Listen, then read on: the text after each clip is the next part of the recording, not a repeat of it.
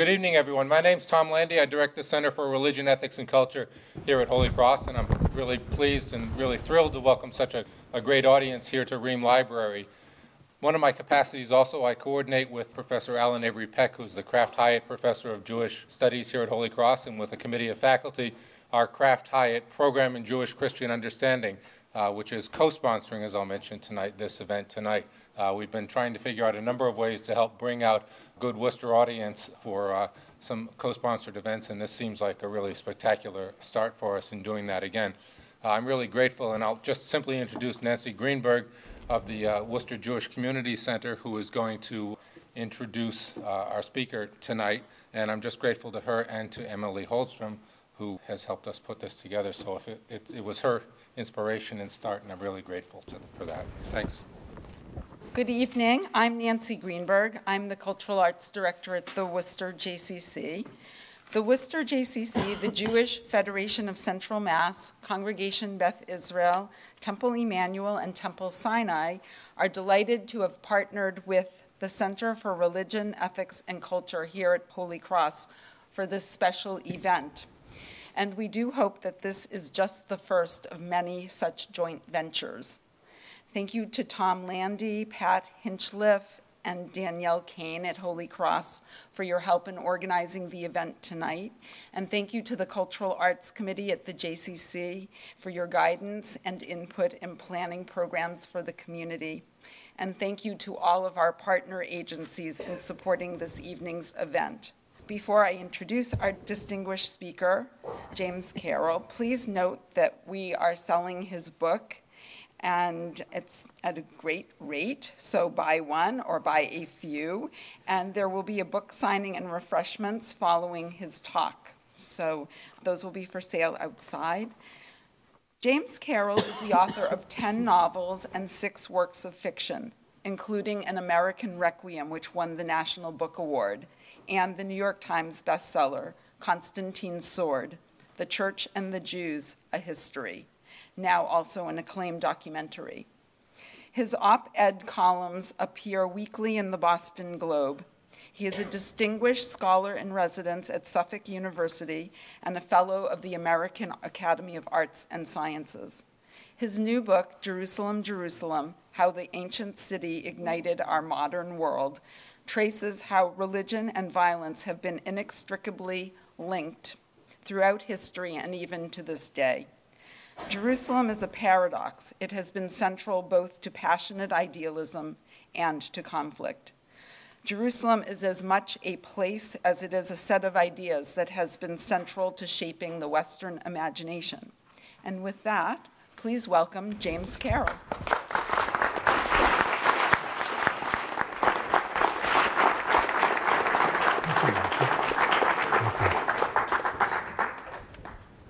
Thank you so much, Nancy Greenberg, for that welcome, and Tom Landy for your welcome as well. And all of you here this evening, I want to acknowledge my debt to the Jewish Community Center of Worcester, which is the main organizer of this event, and I'm very proud to have your welcome to Worcester. And I want to acknowledge the personal pleasure it is for me to be back at Holy Cross, which I think of as a kind of home, really. And as I tell you a bit of my story, you'll perhaps understand why I feel that way. People for a couple of thousand years, maybe more, have been arriving, as this book says in its introduction, at Jerusalem with love in their hearts, the end of the world in their minds, and weapons in their hands. I was one of those pilgrims. And if I didn't have literal weapons in my hands when I arrived in Jerusalem for the first time in 1973 as a young Catholic priest, it was the very eve of the Yom Kippur War. I did arrive with an obsession with weapons that clouded my vision, and I'm sure still does. A decade before that, when I was young and I knew so much more than I do now, I thought that religion and violence were opposites. Religion and violence. I was the effervescent son of an American Air Force general. I grew up imagining myself in my father's footsteps. We lived at Bolling Air Force Base in the early 1960s. I was a student at Georgetown University where I was majoring in ROTC. The academics here especially appreciate the joke of that. It was no joke to me. I was dead serious about ROTC. I was dead serious about my identity as a young American patriot whose Catholic faith meshed beautifully with the mission that we felt in those years, standing against Stalinist communism and standing for the great virtues of the American way. And so it felt very natural for me to imagine myself following my dad. But there were other strains that I didn't understand, but that were working very powerfully on me. For example, in high school, we had been stationed in Germany, where I went to an American Air Force-sponsored high school in Wiesbaden, less than 100 miles from what we called the Iron Curtain. Religion, violence, are the two things the same?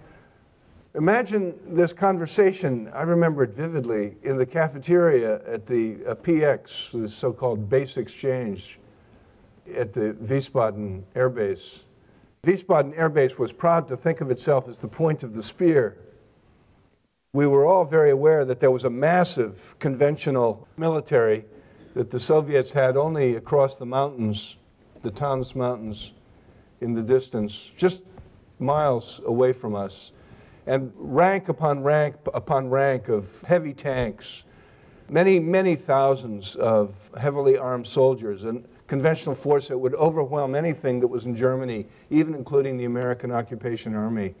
And I remember this afternoon when we got into a heated discussion. It was the spring of the shooting down by the Soviets of Gary Powers' U-2 plane. Those of you too young to remember that, it was an American reconnaissance plane that was shot down over the Soviet Union. The President of the United States, Dwight D. Eisenhower, presided over a deception, an outright lie really, that insisted for most of a week that the plane was a weather plane off course. And I believed it. And I got into a fierce argument in that cafeteria with a kid who said it was no weather plane. That plane is a spy plane, and the reason I know is because my dad, his dad was an Air Force sergeant, I remember. My dad is the chief mechanic on that plane. The plane took off in Turkey, was flying across the Soviet Union, and it was secretly aimed to land at Wiesbaden Air Base. And there was a whole off-limits corner of Wiesbaden Air Base where the U-2 was based. I was chums with a kid whose father worked on the U-2. He's saying, that was no weather plane, that plane is a spy plane. I said, that can't be. That's the difference between us and them. They lie, we don't. And Khrushchev produced Gary Powers a day or two later with the wreckage and his confession, and Washington admitted it was the beginning of making me the man I am today. I don't believe anything from anybody. Really, it was a defining moment. Religion, violence. In that cafeteria, it came up. God, the Soviets just will wipe us out. When they cross that mountain, we're cooked. And one of the kids said, that's right, that's the point. Somebody else said, well, I understand why our fathers are here, but what are we doing here with our mothers and our brothers and sisters? And one of the kids said, we're the sacrificial lambs. I said, what? Category out of religion. We're on the altar of sacrifice, he said. When we get killed, the United States of America has no choice but to retaliate. And we're here as proof to the Germans and the French and our NATO allies that the American nuclear umbrella is trustworthy. Thousands of American boys and girls dead. Poof, there goes Moscow. And I'm going, sacrificial lambs. I thought that's what Jesus was. beginning the stirring of an imagination that becomes troubled. And the trouble comes to a kind of pitch when a couple of years later, the summer of the Berlin crisis, my job is to go to the Pentagon, we're living at Bolling Air Base by now, and pick up my dad, who's worked late at the Pentagon. I wrote about this in American Requiem, turning point moment in my life. He comes out of the Pentagon about 11 o'clock at night. I know it's not midnight because the light is still on, shining on the Washington Monument, which in those days used to go out at midnight. He comes out of the Pentagon, he gets in the car. I loved picking him up. A special, rare time alone with him. Also, I could drive the Lincoln. Usually he would get in the car, I would be in the passenger seat, he would drive. This night he opened the passenger door, he said, "Slide over, you drive." "You know what's going on," he said. He was smoking. He threw the cigarette out the window. When he said that, I knew he didn't have to, what he was referring to was the fact that the Soviets had shot down another reconnaissance plane, and this time an RB-47, on the border of the Soviet Union a week before. Tensions ratcheted up. John Kennedy had gone on television telling us it was time for us to build bomb shelters. It was war over Berlin. Khrushchev had told us to get out of Berlin, and Kennedy was saying we wouldn't get out, and here it comes. And my father says, "Mom knows this, you should know it too. One of these nights, I may not come home.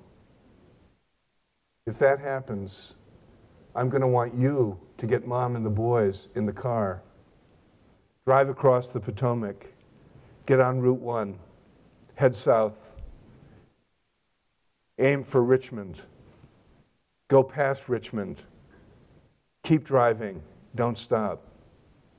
Well, I knew, of course, as you do, what he was telling me. He was telling me how afraid he was of the coming Soviet strike on Washington, Ground Zero, the Pentagon.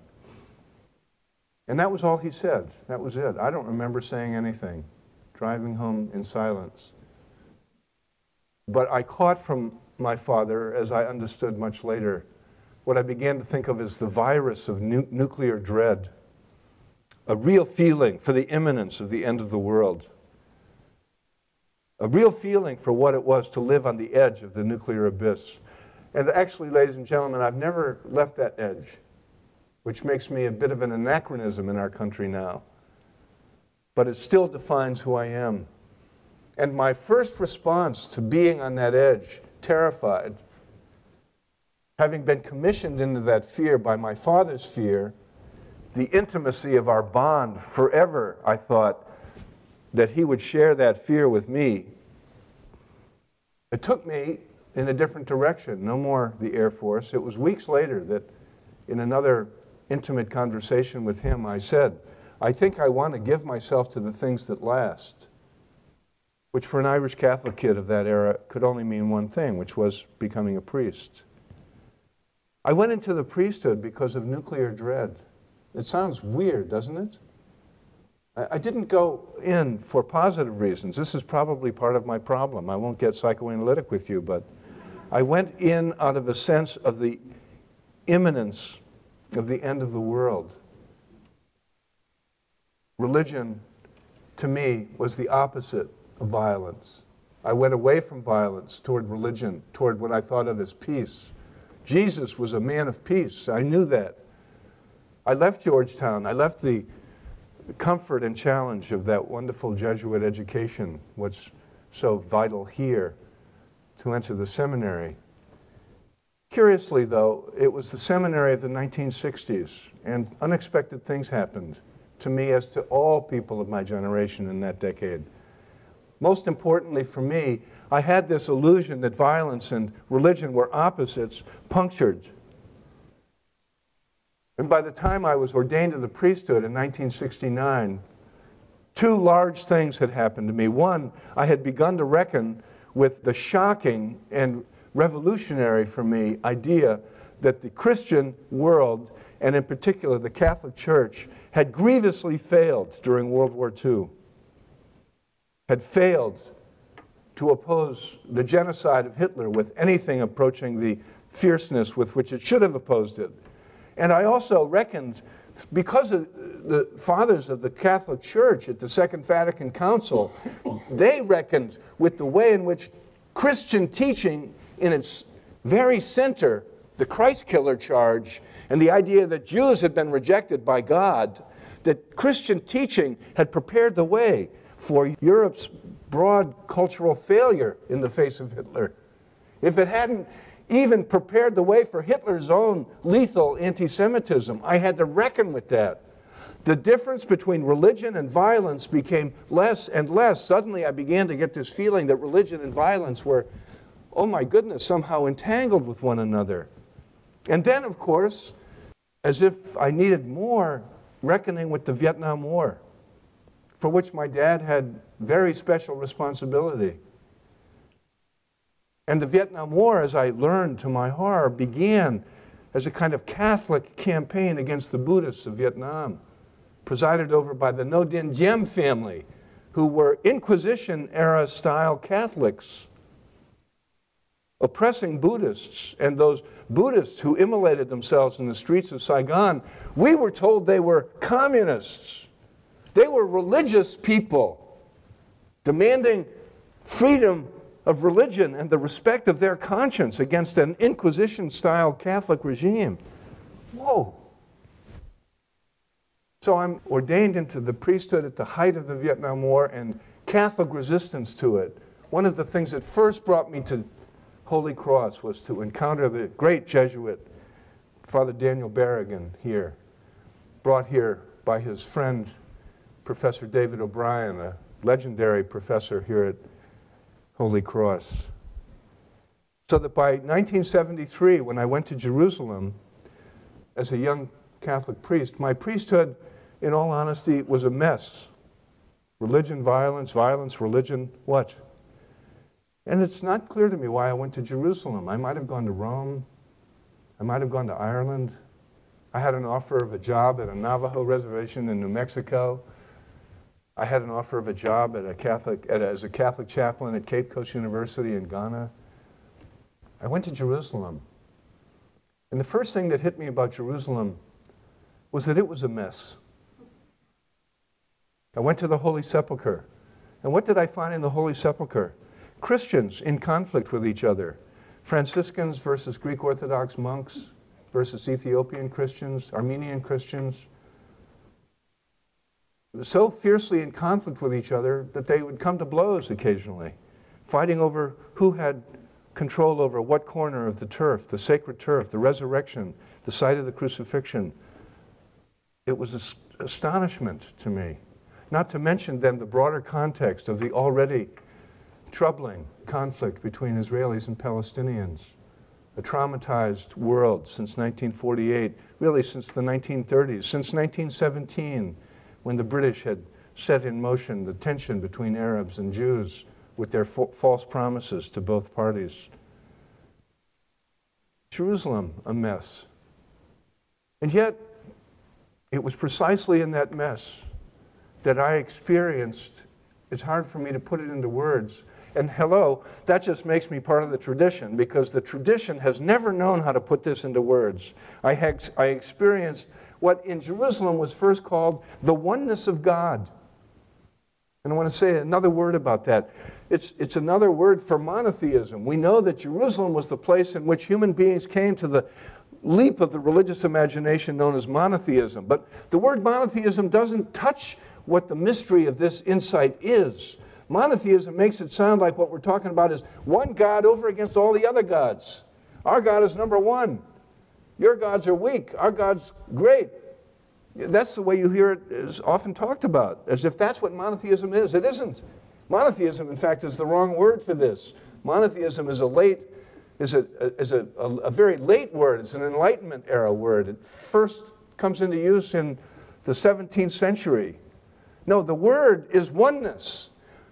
Shema Israel. Oh, hear, O Lord. Hear, O Israel. The Lord our God is one. The Shahada. The Lord, Allah, is one. The creed, I believe in one God. It isn't a number, it's a moral quality. I believe in the unity of the cosmos, of all that is in this one. I'm going on about it a bit because this is what I experienced somehow. I felt myself for the first time in a vivid way, one with God.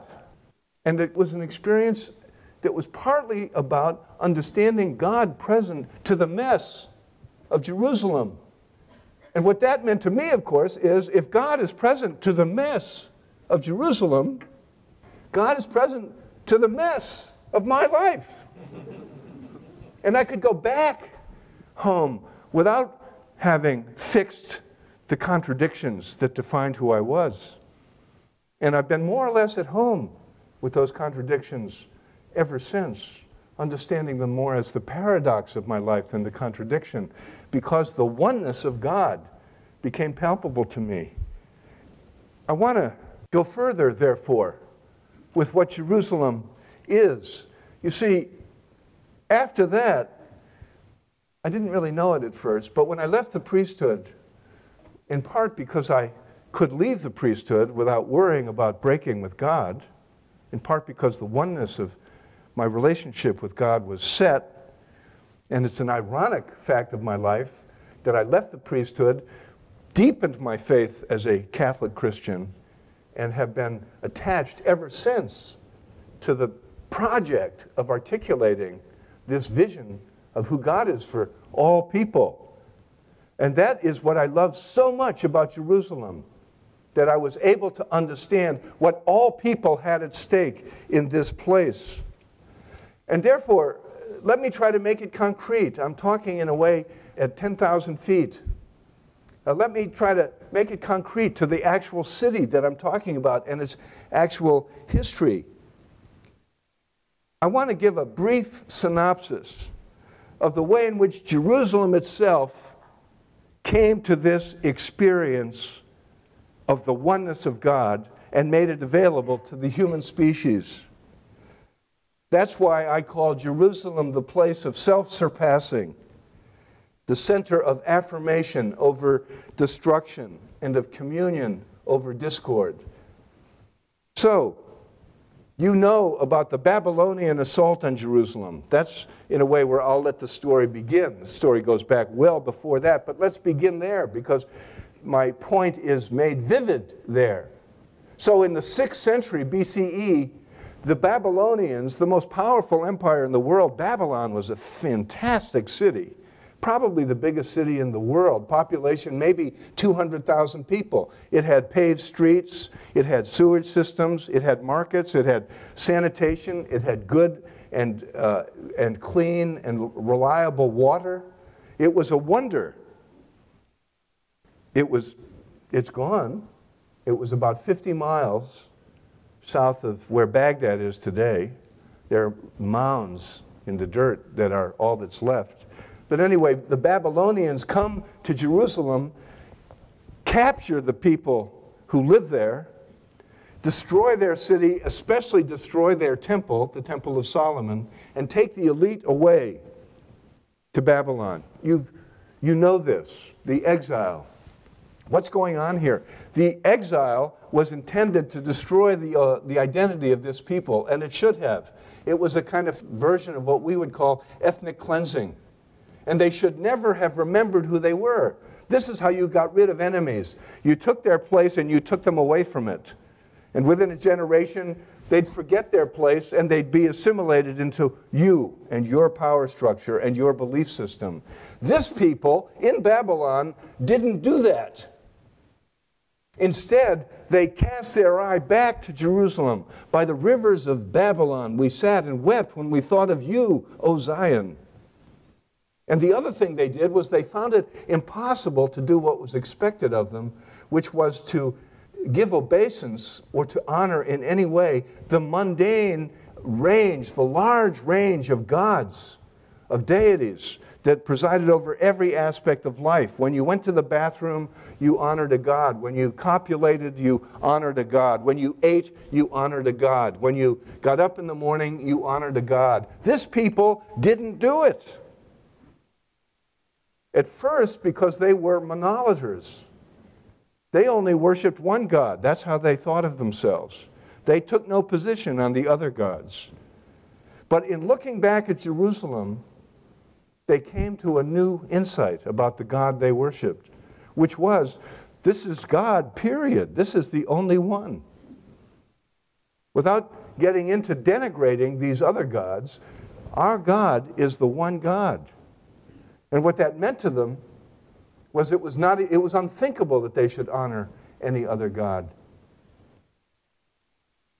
When they were released from captivity, when the fortunes of the Babylonian Empire fell, this people did the unthinkable, which was they went right back to Jerusalem and they began to rebuild it. And the first thing they rebuilt was their temple. Only now it was different, because the Holy of Holies of the temple used to hold the Ark of the Covenant. No one's really sure what that was. Perhaps it was some kind of relic of the tablets of Moses. No one's really clear, but it was sacred to this people. And the Ark of the Covenant defined the center of their religious identity in the Holy of Holies. But when they come back, the Ark of the Covenant is gone. Nevertheless, they constructed the Holy of Holies. And they were faced then with the question, what to put in the Holy of Holies. And guess what they put into it? I know you know. But I'm drawing attention to this because it represents an amazing leap in the religious imagination. The Holy of Holies, from the time of the return from Babylon forward, was vacant. There was nothing in it. The high priest alone could go into the Holy of Holies once a year, Yom Kippur. And what the Holy of Holies held was nothing, which was the most eloquent thing it could hold, because what's being said about this God? This God cannot be represented. This God is present to the people in its absence. This God is a God about whom we can only know one thing, which is we can't know anything about this God, which is a kind of knowledge. Are you with me here? This is a paradox of the religious imagination, but it's central. And it set loose this magnificent breakthrough. They stopped being monolaters and became monotheists. There is one God who is not just to us the tribe, or to us the nation, or to us the people Israel. There is one God who is to the cosmos. All that is. Which is why it was only then that they began to arrange their texts, their oral traditions, their songs, their psalms, their memories, their tales. They began to organize what they had that defined them as a people into what we call the Bible. And it was now, in the 6th century BCE, that the Bible begins to be a defining element of this people. And what's the first thing they say about God in the Bible? The creation myth of Genesis is unique because it's not the creation myth of the tribe. It's the creation myth of the cosmos, the creator of all that is. And the creator of all that is in creating human beings identify human beings as the image of the creator, which is the breakthrough. That is to say, the oneness of God extends to each person. We are all one with God. This breakthrough in the human imagination means so much more than we usually think it does, because it means not only that God is one, it also means that we are one with God. There is a principle in the being of the cosmos in which God is present, and we have access to it. And guess where this insight comes alive? It's Jerusalem. And if you had had that experience in Jerusalem, you wouldn't forget it either.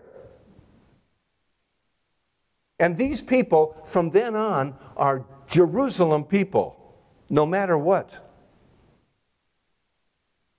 From then on. And let me just say, in parenthesis, this insight ripples down through history, past the Enlightenment, into the secular age, into the time when people reject religion, reject monotheism in the name of human rights and in the name of the personal dignity of people who don't need to be oppressed by religion anymore. Guess what? Human rights, the idea of human rights, which is basically that every person is sacred, begins with the insight about God, who is present in every human person. The beginning of the Universal Declaration of Human Rights, which yes does, thank God, come to us in a kind of anti-religious revolution, because by then religion had become accreted and obscuring its most important meanings. But nevertheless, it begins in this biblical vision. And it's now that people begin to understand that this God is also special, because this God does not identify with the powers of the world. This God identifies with the victims of power. And so when they arrange their stories around their own history, they emphasize the way in which God identifies with them when they are victimized by power, which is, of course, the masterpiece of that is the Exodus story, when God is identifying with those who've been cast out, not with the powers who remain. So something basic happens, and it's Jerusalem, and I'm telling you, this is the basis of Jerusalem's identity as the city of self-surpassing. And so, of course, when Jesus comes into his life in the Jewish milieu, he comes entirely as a Jew, and it's into this profound Jewish insight that he comes.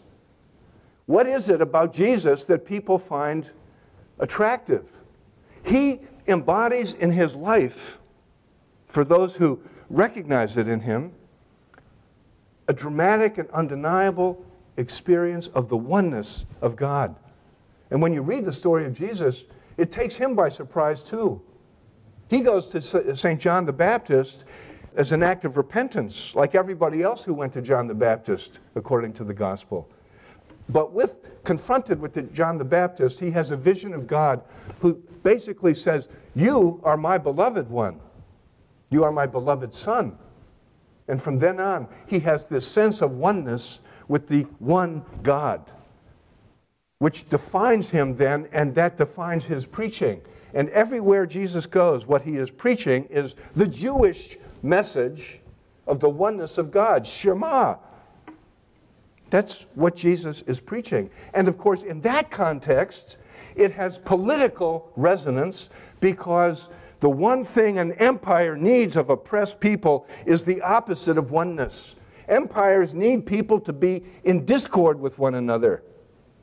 So to preach unity, oneness, becomes a politically dangerous act, which is why, and Jesus sees it.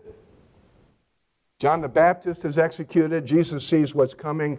Of course, his story has to take him to Jerusalem for a reckoning with, not the Jewish establishment, as the Christian memory will have it,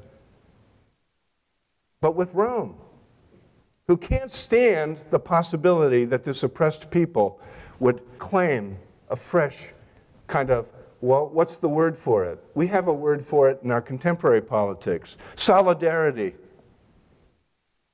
What defeated the Soviet Union? Not my father's B-52s. It was solidarity. The power of oneness. So Babylon is the beginning of the story. Jesus comes into the story. Out of the Jewish resistance to the violence of Rome comes the decidedly Jewish vision of Jesus of Nazareth. And his oneness with God is what his followers recognized, ultimately making them believe that he was the Christ, the one to come, the one who was to come, the one who was to come doing what? Making vivid and undeniable the fundamental Jewish identity, which is tied up entirely with Shema, the oneness of God. And this oneness for Jesus, which is what we would call a radical vision of peace, reflected in his radical nonviolence. We don't know much historically for certain about the Jesus of history, but we do know from all the sources we have that he was a person of nonviolence. which is, of course, essential to what appealed to that young, messed up son of a soldier priest in that time. A man of nonviolence whose resistance to Rome, like Jewish resistance to Babylon, ended the only way it could end, because they did to him what empires always do to people who preach solidarity in the face of imperial dominance. They killed him. The story, of course, doesn't end there. The story of Jesus and his death might have come to us very differently, except for something that happened in Jerusalem then. It was the exacerbation, the escalation, the making absolute of Roman imperial violence against the Jewish people. So Jesus is put to death by the Romans in the year 30 as a Jewish resistor. We know that because he died the way Jewish resistors died, by crucifixion. In the Christian memory, alas, Jesus is remembered as crucified as if that was an unusual form of death. Yes, the good thief, the bad thief, they were put on the cross. I remember as a boy being told that, well, they just had their hands tied with ropes. Only Jesus had the torture of nails. The Christian imagination needed to think that Jesus' suffering was extreme, was somehow infinite, for theological reasons not to go into now. But the truth of the matter is that Jesus' suffering wasn't extreme, it was mundane. Thousands of Jews were put to death like that, even if they're gone from the Christian memory. And that story of his death in 30 began to evolve over the decades. Remember that the first followers of Jesus, and all we know about them for sure, Josephus puts it beautifully. He said, there were those who could not let go of their affection for him. And over the years, they told stories about him. And they told stories about what his preaching had been, what he meant to them, what they saw in him. And they elaborated the stories. And the oral traditions began to be written down. And ultimately, they took form, finally, of what we know the Gospels. I know you know this. But let me remind you. The earliest Gospel is not written until 70. The latest Gospel, John, so that's Mark. Matthew and Luke are written in the 80s into the 90s. And the Gospel of John is written in 100. So what's happening between 70 and 100? The savage Roman war against the Jews, the century-old occupation of Palestine by the Romans has come to a violent head when the Romans have finally had it with this tradition of Jewish resistance. Why were the Jews resisting? They were resisting because it wasn't just an occupied people hating an occupying power. It was because the land itself was the sign of God's covenant with this people. So the land was holy.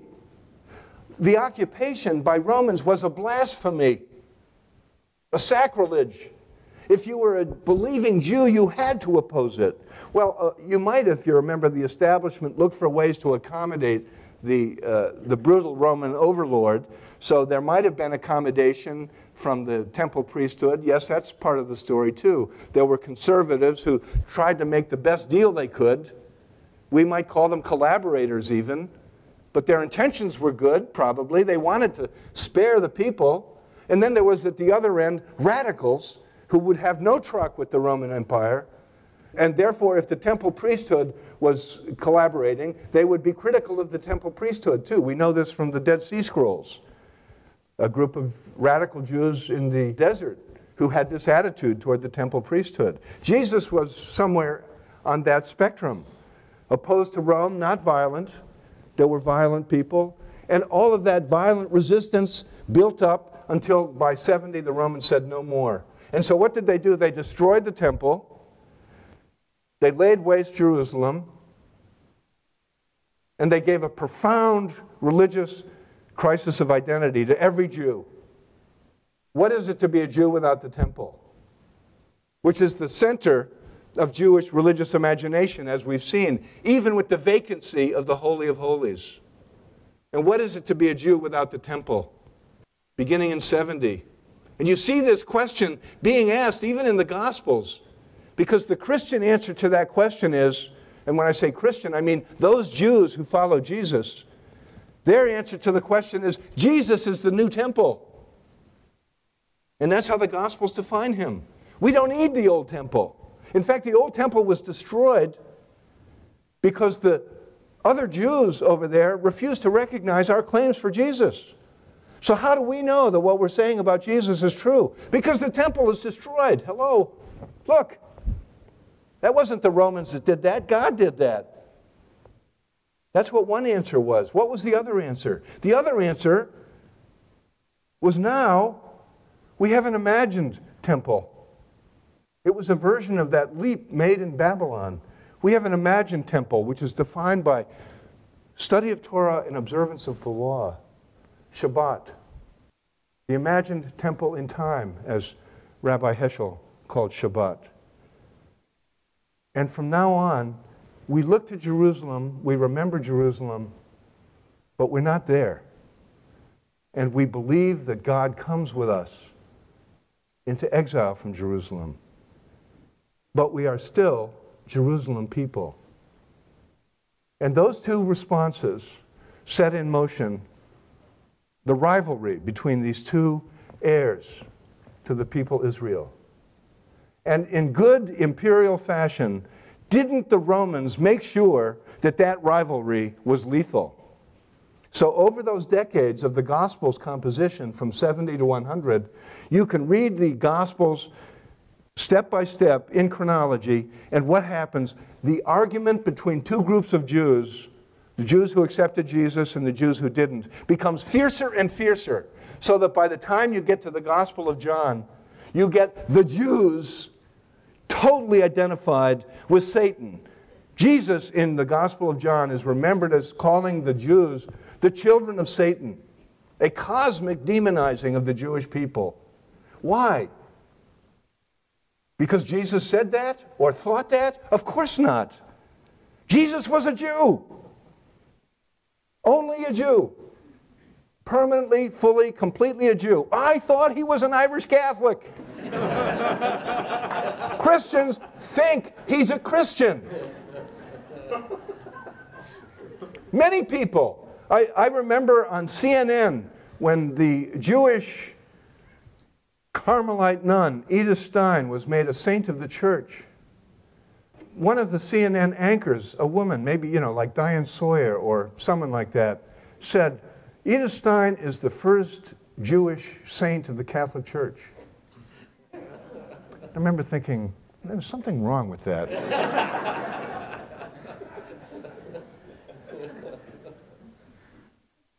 When Yasser Arafat greeted Pope John Paul, Yasser Arafat said, I come from Palestine, the home of St. Peter the Palestinian.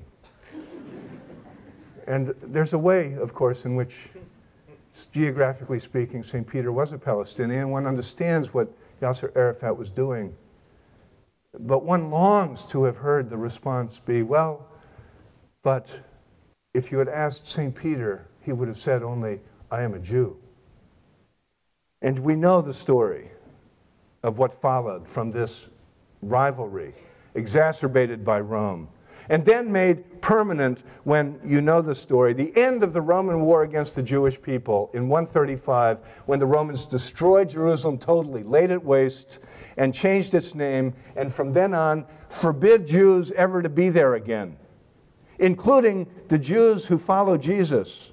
So the center of the Christian movement that was Jewish, understanding Jesus' Jewishness and understanding the polemical argument between the Jesus people and the rabbinic people, that the Jews who are blasted in the Gospels, it doesn't mean the Jews. It means those Jews over there who don't believe what we Jews over here believe. That's what the Jews meant to the people who wrote it, since they were Jews. But when the Jewish center of Christian belief is gone, with all belief in Jerusalem, the Christian movement becomes dominated by Gentiles who have no idea of these Jewish origins of the movement, and who have no real idea that Jesus was a Jew. And that begins the lethal, terrible consequence that is so well known. It didn't begin because the Jesus people were venal. It began because they were human beings, pressed by Rome. It was impossible for them to tell their story with Jesus opposed to Rome because they would have been snuffed out if they had. So they told the story as if Jesus was opposed to the Jews. And they told the story as if God was the one who destroyed the temple and who sent the Jewish people into exile from Jerusalem. And so very quickly, Christian theology needed, number one, a permanently denigrated temple, and number two, Jewish people permanently in exile from the Jewish homeland.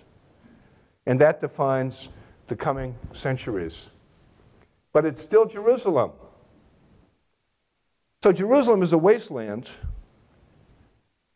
Look what I'm describing. A center of peace and nonviolence and reconciliation, constantly getting sucked back into the human condition of war and conflict. Both things. I began by talking about paradox, and by now the paradox is established. Jerusalem is the breakthrough to the peaceful imagination in the oneness of God. And it is also the place where the human condition constantly reasserts itself. Why? Because Jerusalem, from the Babylonian conquest forward, is the cockpit of violence. Empire after empire wrecks its worst in Jerusalem.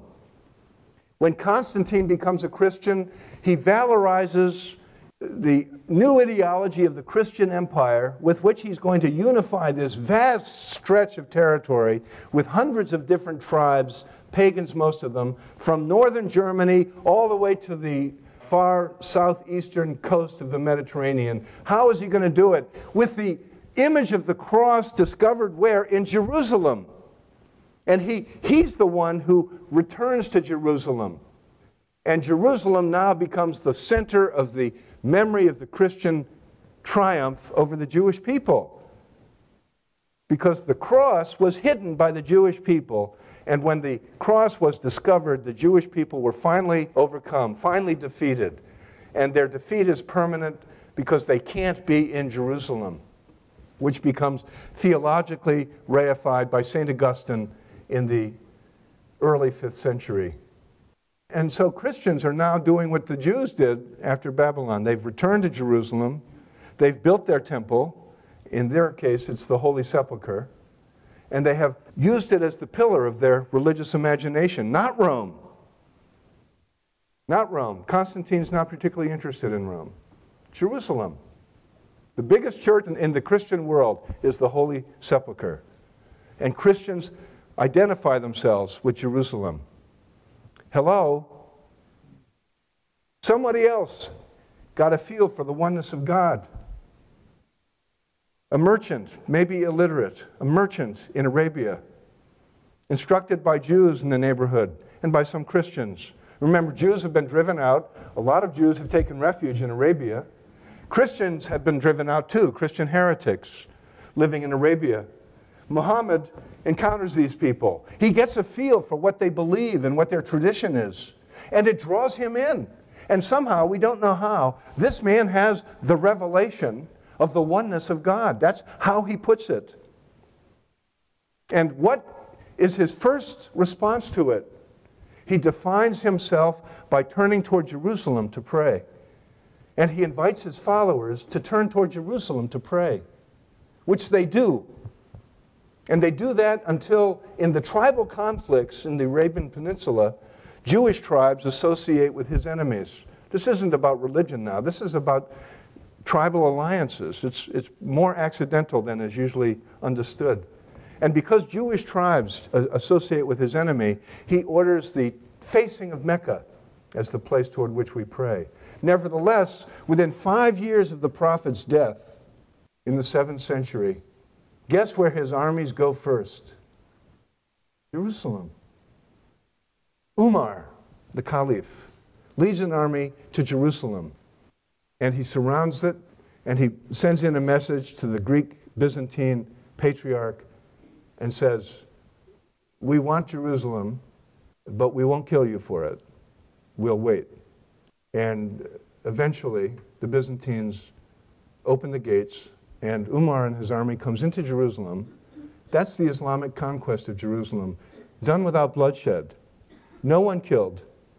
And the reason Umar is there is because he wants to see the rock where Abraham had brought Isaac for sacrifice.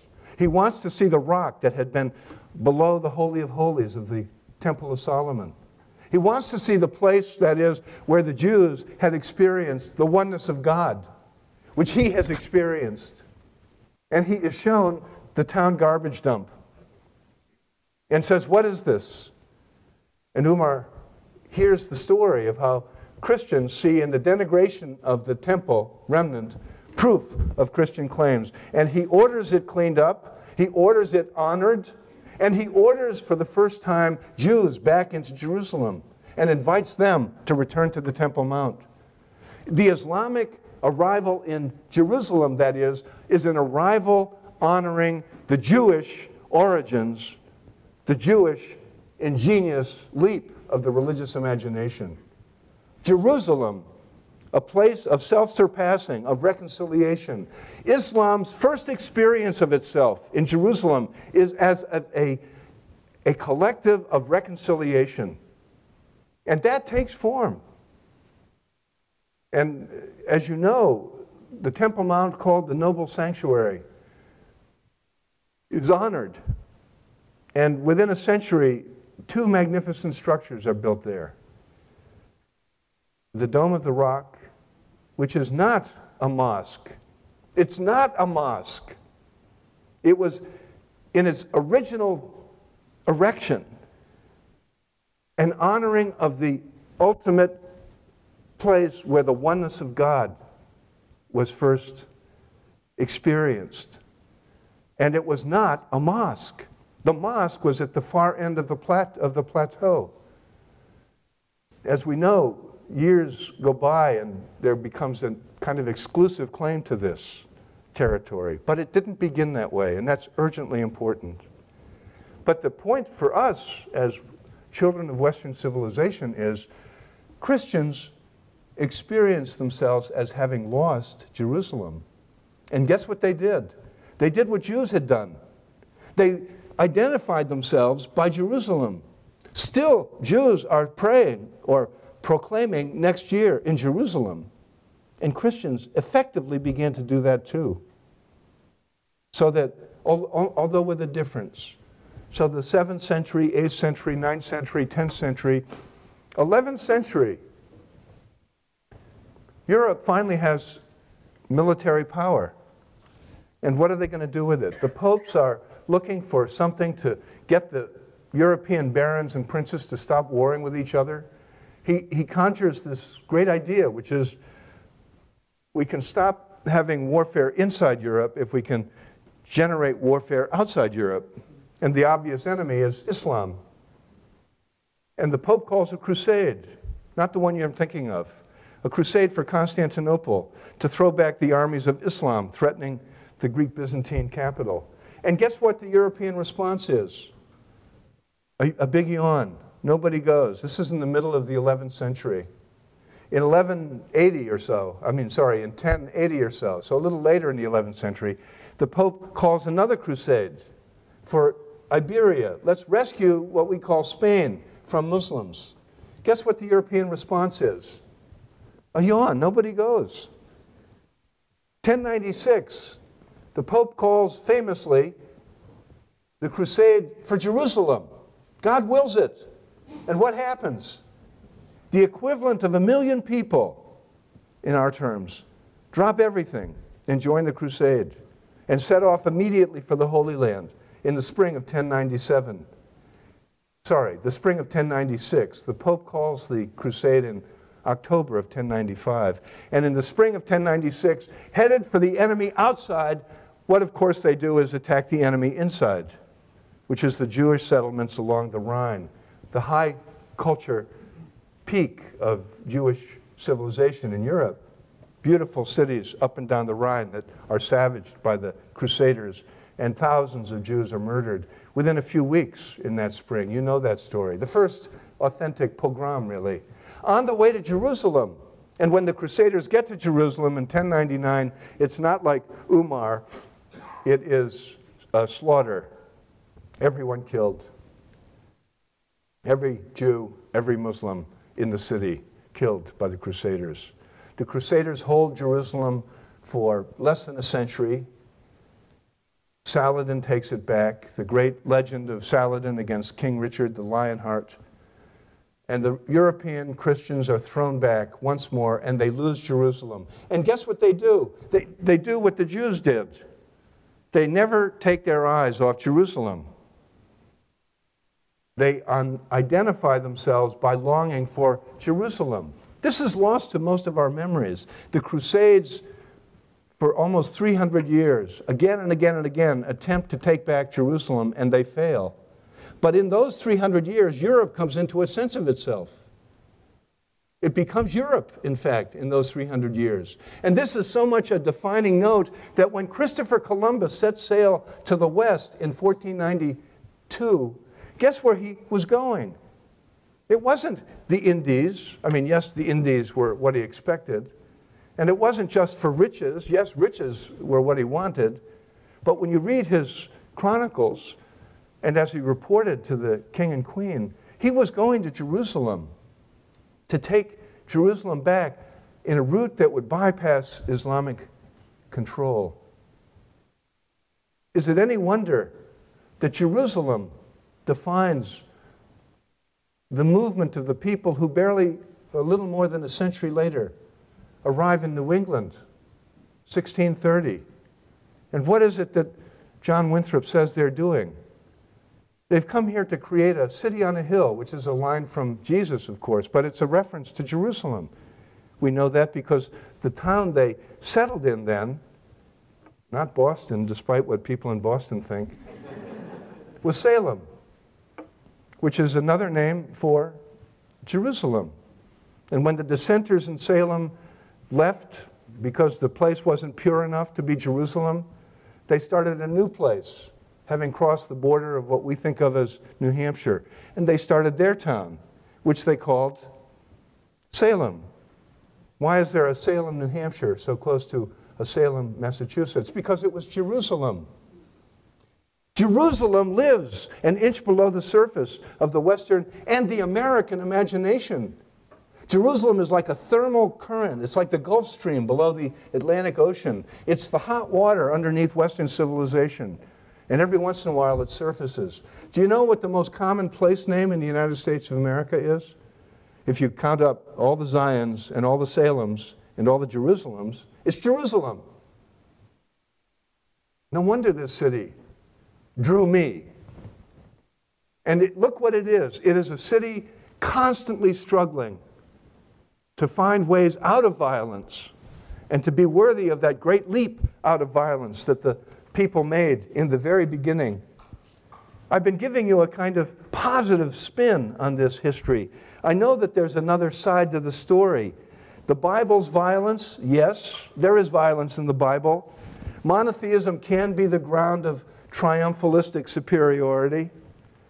Jerusalem is the place where the Jesus people demonized the Jews, where Constantine turned the empire into a militant church, and where Crusader mayhem sanctified pogroms, and where an apocalyptic millennial fantasy of the end time gripped the Christian imagination especially. And Jerusalem emerged in the modern times as command central of fundamentalism in all three traditions. Auschwitz was a revelation of where all of that dark history led. And something else happened at the time of Auschwitz, which was Hiroshima, which is a revelation of where such dark history will lead if it isn't changed. So what we have here is a double vision. The current of positive energy that flows from Jerusalem, and the fact that that energy can become radioactive. So where does that leave us, actually? Well, this line from Jerusalem I set before you life and death. Therefore choose life. That's where it leaves us. Jerusalem does the setting. Jerusalem puts the choice, and it puts the choice to us today, here, in this room. Choosing life. That is what we have. And thinking of Jerusalem, let's remember, let's emphasize that here is where God checked Abraham's knife, saying no to God-willed killing.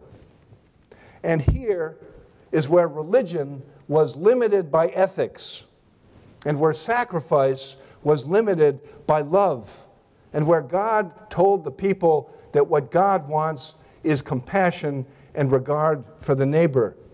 And here is where, with the one God's image found in every person, the idea of human rights was born.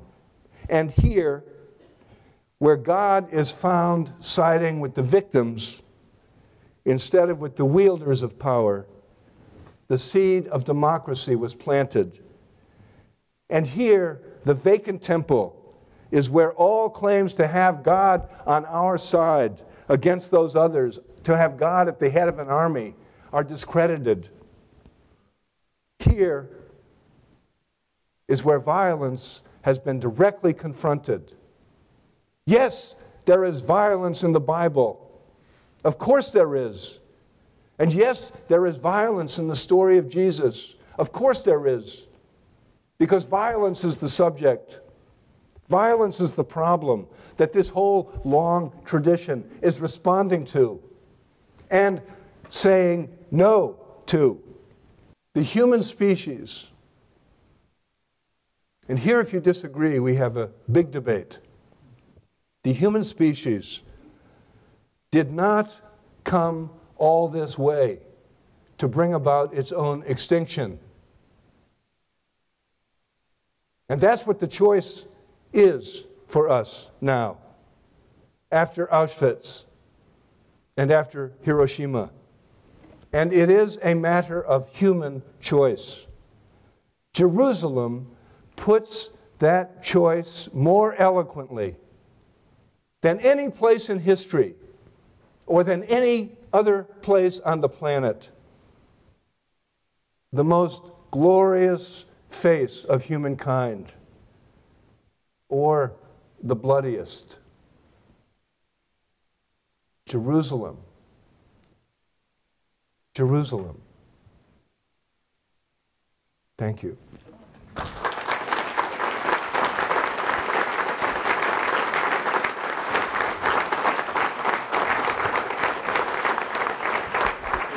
Sure, of course. No, I'm good.